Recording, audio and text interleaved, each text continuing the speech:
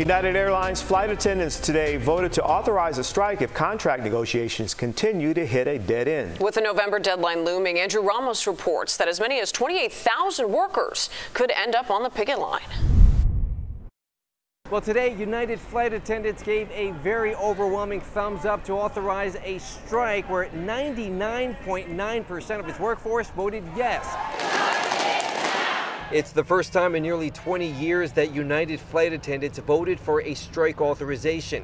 It's a move the workers' union, the Association of Flight Attendants, says was fueled by inaction by the Chicago-based carrier to negotiate in good faith, where they've been working with an amended contract since 2021.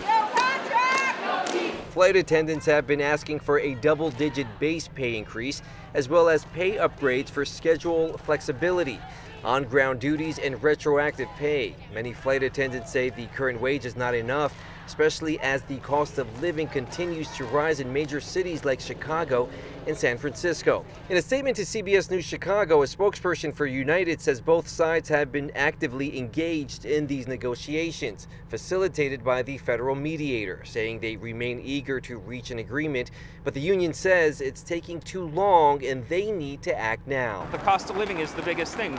We need to get those flight attendants to a living wage.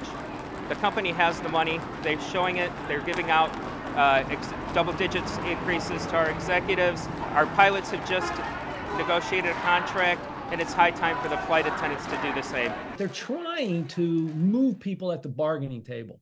And one of the ways, perhaps the best way that the union can do that, is they can say to the airlines, all of our members are behind this. They're not divided. As of right now, there is no timeline for this strike. The strike authorization, according to the union, simply puts United leadership on notice to come back to the table to negotiate a fair contract for both sides.